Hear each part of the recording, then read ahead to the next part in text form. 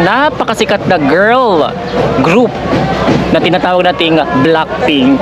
Ladies and gentlemen, Lisa! Hi Lisa! Ay, si Lisa ba to? Lisa! Lisa? Hello, hello, hello, hello! What's up mga Islanders? Nagbabalik na naman po ang inyong tour guide dito pa rin sa Boracay Island, Philippines. This is Jamil and welcome back sa ating parang naging high pitch yung boses ko.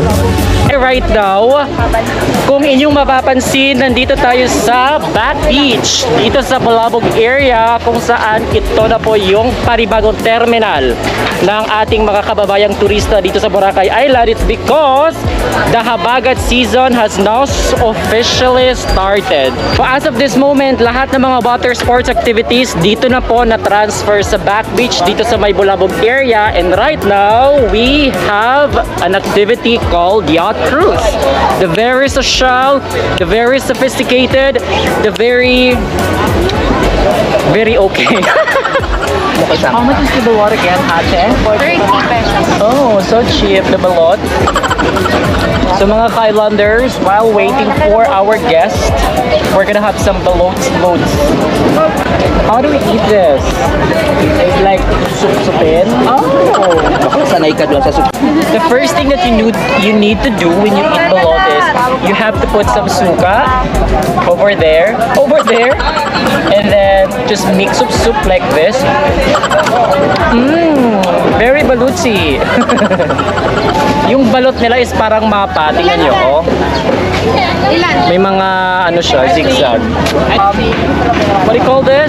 Salt. Oh, ito pala yung salt sa Manila. Sa Boracay, sorry. And start eating. Hindi na pagpakasosyal. Kapag hindi ka talaga sosyal, pinipilit mo maging sosyal, itong kinakalabasan mo.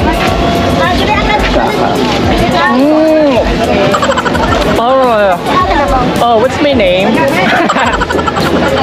Ang sarap. Para siyang may lasang itlog. So to all foreigners out there who watch this video, if you guys want to come to Philippines, just don't miss to eat balot. Look. The balot. Pakita natin yung balot. Kaso may ano dito yung This is the balot sea. Yeah. Alright, Islanders, right now, nandito na tayo sa punton kung saan papunta na tayo sa yacht cruise, and yung ating guest is nandyan na sa ating background, yung mga naka-white. So sila pa yung ating guest for today. Bye ko. Ikaw lang, palipa.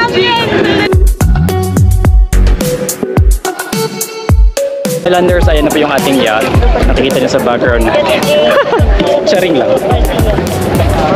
Ito yung first na sasakyan natin upang makarating tayo sa yacht, kasi hindi pwede pumunta yung yacht sa punton because masasagi siya, kasi mababaw lang kasi dito sa area na to.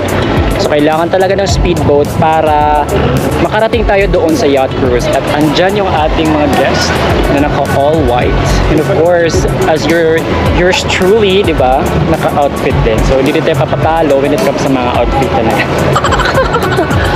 So yan po, Islanders, yung ating yacht. That's the big one.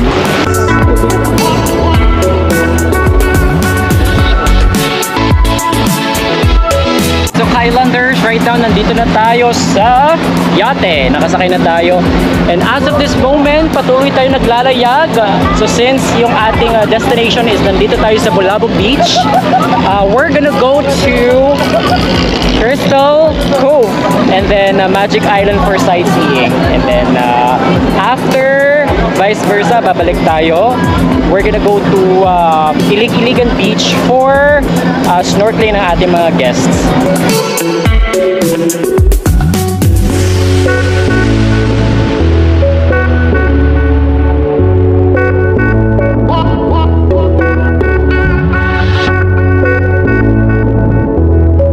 Nandito ako sa pinakataas ng yacht. Ayan, yung ating mga guests na nag-enjoy while drinking some soda, mineral waters, and everything. Yes. So, makikita natin yung kabuuan or malapitan yung ano ba yan? Crocodile Island. So, tingnan nyo. Kaya siya tinawag na Crocodile Island because yung forma niya kay Islanders is crocodile. Pero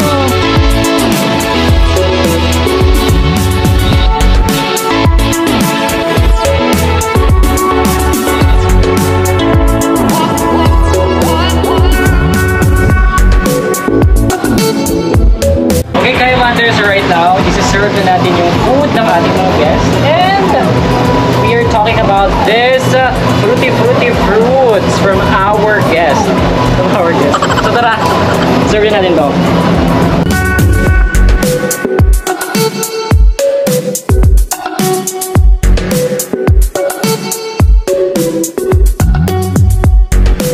So tapos na natin i-serve yung ating pagkain sa ating guests. So, itutur ko kayo sa loob ng yacht. So let's go! Alright guys, lovers, right now, nandito tayo sa loob ng yacht. So this is going to be the kitchen of the yacht. And dito naman, dito yung kanilang room. So, they have room dito sa yacht. So kapag gusto niyo po mag-unwind or magpahinga while nagko-cruise po kayo, dito lang po yung pahinga niyo kasi meron na tayong higaan sa yate. Dahil naniniwala ako sa kasabihan na may higaan! And then dito naman, meron tayong CR, of course, sa lahat ng mga gustong mag-CR, na iihi or natatae. Meron tayong CR, sobrang linis, di ba, Islanders? Ayan. Meron din tayong lababo and of course, mirror na pwede kayo magpaganda anytime you want para sa inyong mga picture sa iyo.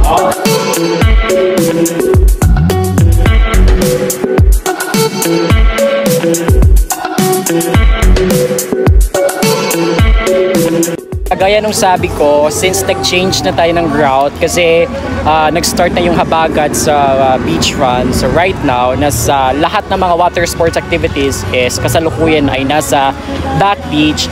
So yung alternative route natin when it comes sa kunyari yacht cruise or mga sunset cruise, dito tayo sa may Belmont, sa may Ilig-Iligan Beach kasi ito din yung isa sa may pinakamagandang snorkeling area dito sa Boracay Island.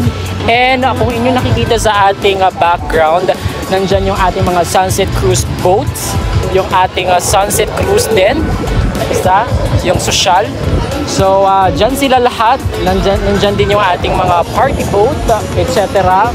So, dito po lahat yung daungan ng mga ka-islanders natin na gusto mag water sports activities like mag-snorkeling dito.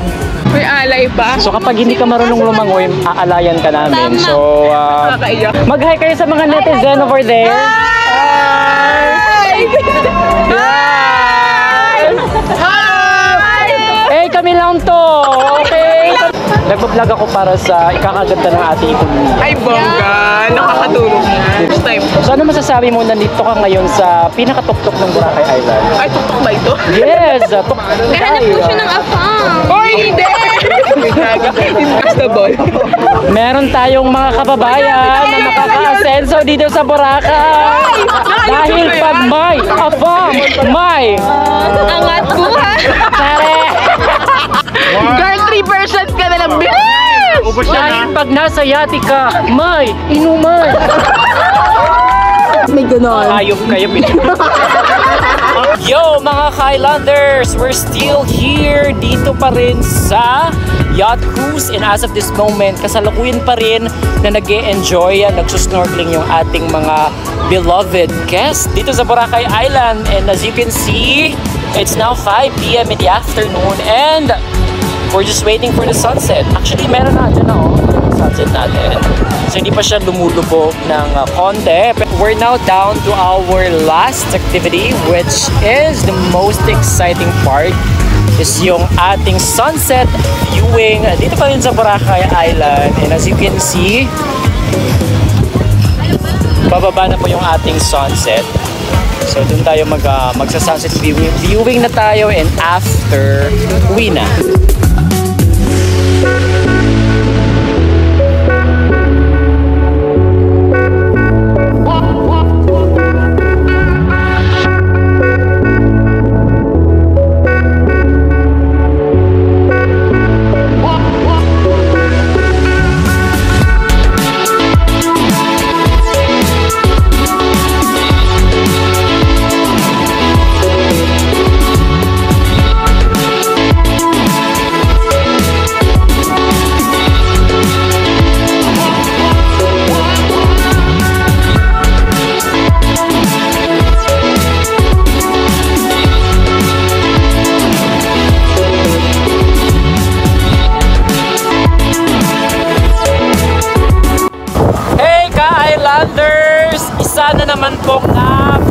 social, napaka-elegant na activity ang ating nagawa for today.